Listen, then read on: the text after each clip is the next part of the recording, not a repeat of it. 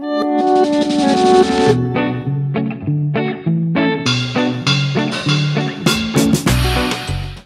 everyone. So today I'm doing a bisque fire of some of my pottery. So I'm getting the kiln loaded up. It's kind of cool out, so I was trying to warm up the kiln a little bit because it sits outside. So I got my kiln running here a little bit. My weed burner is what I use. And I just put some pottery down on the bottom layer there. But I'm about to stack up the next layer. I'm hoping I can get everything in here. I've got some coffee mugs and some bowls I need to get in there. So put my camera down and load it up. Hopefully y'all can see it okay. These are the coffee mugs that I made for Mojo Coffee in Wallace. And so I'm hoping that they survive this first step of firing.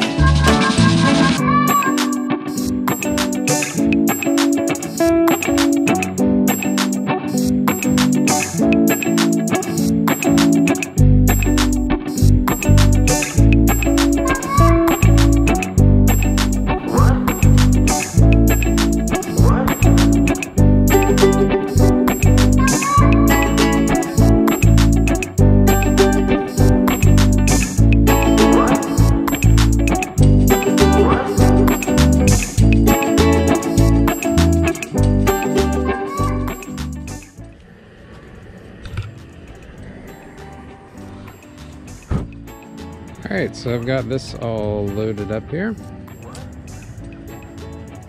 Need to get my pyrometer, get that plugged in, then I'm going to put the lid on.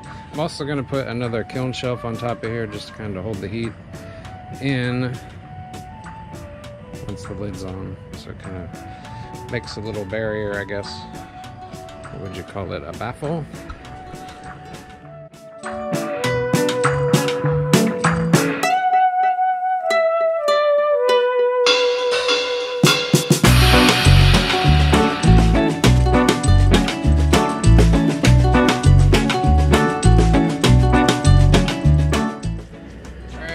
Thing I have is a little chimney, just trying to keep the heat from all. Seems to help. For sure. Alright, so this is a pyrometer. I'm going to put that in, and it measures the temperature in the kiln. So right now outside it's about 62 degrees. And see what it is in the kiln.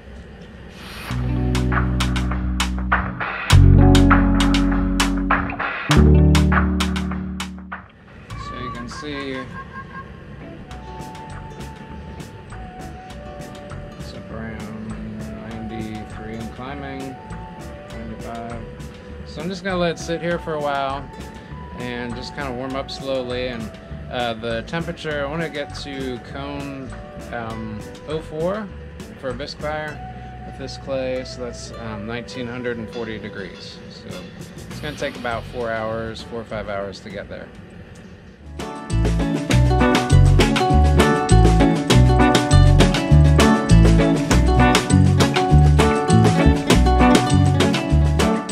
Hey everyone, I'm back. It's about 1:15 in the afternoon. Started the kiln about 9 o'clock, 8:30. I've been kind of doing it slow today, but right now we're at 17,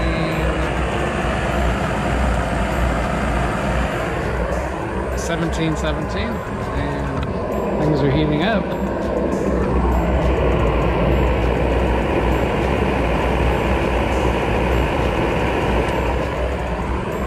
For those of you that might be potters that are thinking about doing this, something I found that helps with the gas is I just use like a regular, you might have noticed I'm using a weed burner and just my propane grill tank, but I put it in a big container with some water down in the bottom, and that just keeps the tank from freezing up and losing pressure. So this is something you could, little trick I figured out or learned from somewhere. Anyway, it seems to work. Anyway, so probably another 45 minutes and it should be up to temperature. Hopefully. Alright, so come back to you later. Alright, last check-in here. Kind of got ahead of myself before I started videotaping, but got the kiln up to 1945. Actually a little bit more than that. And now it's down around 1800. I got it sealed up. I just kind of put a brick in front of the hole there and have the top sealed up. So gonna let it cool overnight slowly, and tomorrow morning I'll be able to empty it out. So that's it for now. Thanks for following along with this. Hopefully you found it interesting.